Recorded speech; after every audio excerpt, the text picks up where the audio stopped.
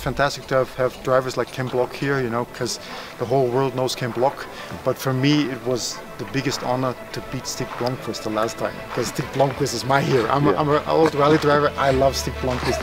He's a great gentleman. He helped us change tires. He's a fantastic man. So actually, I think we're just going to repeat our tactic from the last time, take it easy and see where we land in the end. My expectations for this rally is that it's going to be very tough. So this rally is equivalent to our entire US Championship all rolled into one event. So it's an endurance race, and it's something that I don't have a whole lot of experience in, but I'm going to do my best and learn and hopefully be there at the end.